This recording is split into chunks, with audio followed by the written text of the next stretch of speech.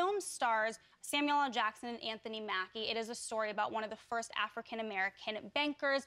These two men team up, but they have a white man be the face of what they're doing because of the time it was in and because of racism that existed. So Apple picked it up because it's a very educational, inspiring story. Well, now they learn Anthony Mackie's character, what she's based on, the real-life son of him, who was involved in the film as a co-producer, has allegations of child molestation against him from his two half-sisters. They allege that back in the 70s, they lived in the same house and he molested them.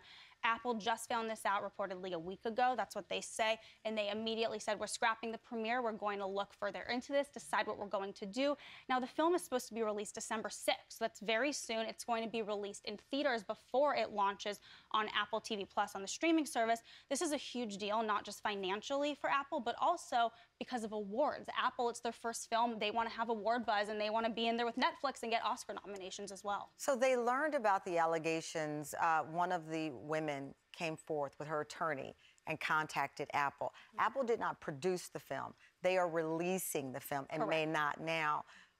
Big picture-wise, what kind of precedent does this set in that another studio or another film may face the same things where a character that the film is based on has a questionable past? You know, we have seen similar instances like this before. Now, part of what this woman is alleging, in addition to the sexual abuse, is that the film is inaccurate because the timeline that's reflected erases her and her sister and her mother, which she is saying they did that so that you don't have to look at what she says happened. Now, we've seen similar instances like this. You remember last year, won Best Picture, but Green Book, not any, claims of sexual abuse, but there were claims that the family say there were inaccurate stories being told. That didn't end up getting pulled. But what this really reminds me of is, I don't know if you remember a few years ago, Nate Parker, his film, Birth of a Nation, it was the biggest sale to ever come out of Sundance at the time. Yes. He starred, directed, biggest breakout star, was supposed to be nominated for all the awards. Then rape allegations from years ago from his past came out. The film was still released, but it totally bombed, didn't get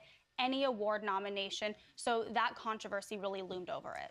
So then, is this within the Me Too era, and you are one of the top reporters covering Me Too and some of these new ways that we look at abuse, and I shouldn't say new ways because that's not accurate, new consequences for people who carry out abuse.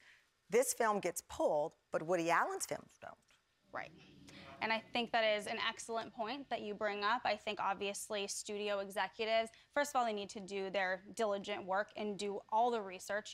As you said, this film was not produced by Apple. They bought it, so they weren't on the set with this person all the time. Maybe that's how they didn't know. But they really need to do their research. But they do their research. So these are, in this case, research-wise, okay, you didn't know his past or whatever, the allegations, but now you know the allegations. We know the allegations, again, against Woody Allen. Right. Help me understand. Right, and that's why that story continues to be discussed, because people have their opinions, and a lot of them are unsavory opinions. Yeah.